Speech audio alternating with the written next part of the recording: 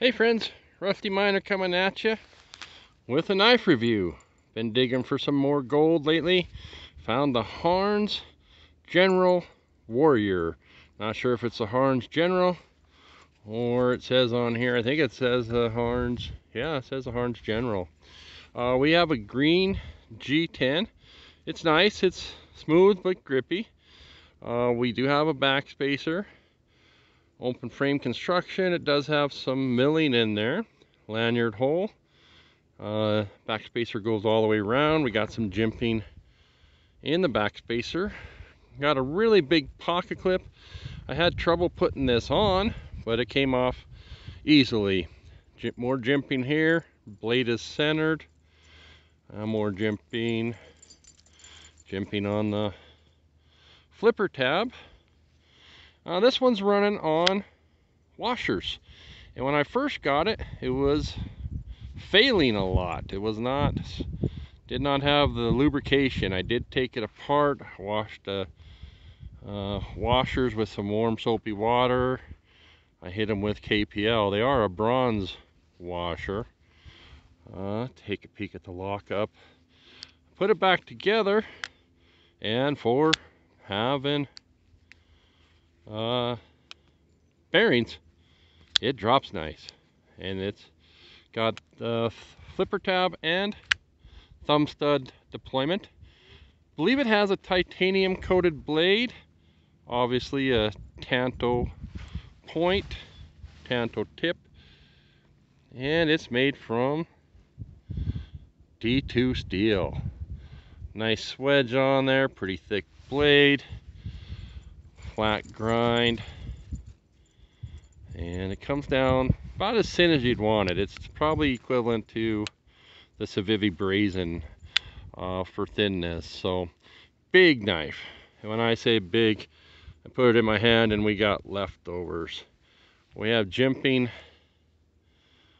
on the blade. We have a little point like right there, that's the top, and we even have jimping.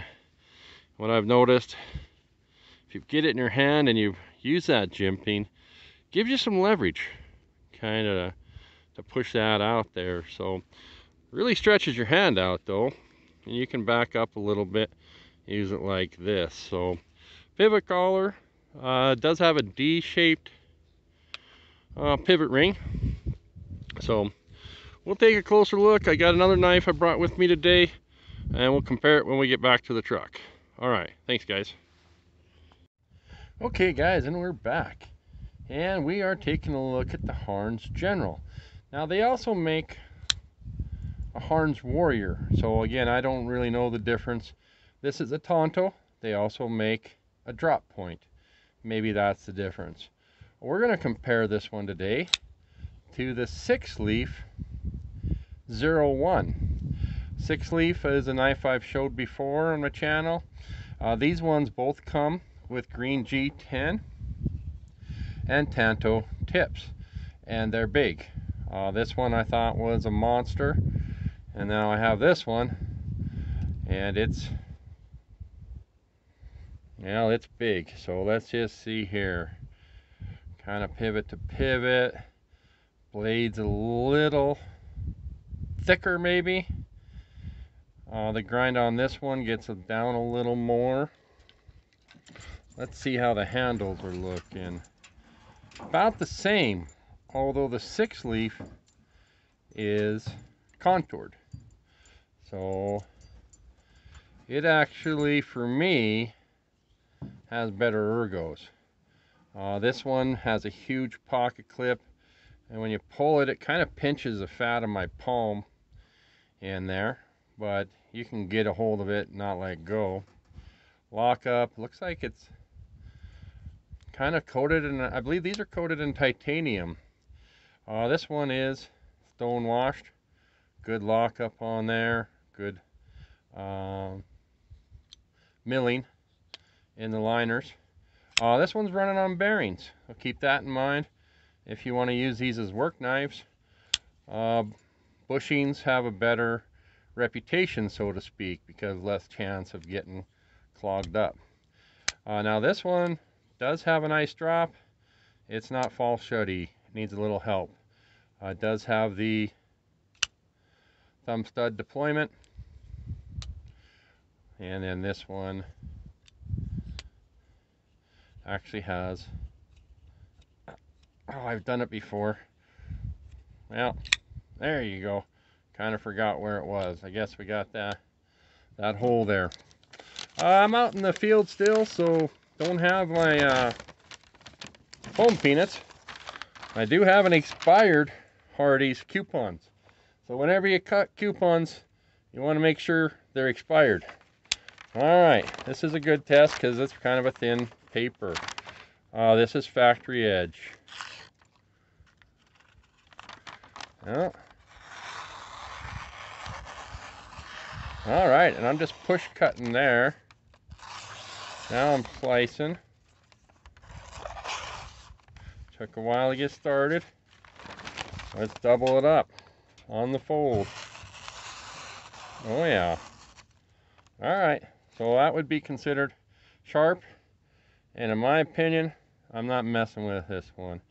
Again, probably thinner than my Civivi, but a knife like this, you're going to be doing more, you know, pushing and, you know, not any fine work with this. This is too big to really be, you know, slicing stuff up. I think you could feather stick if you wanted.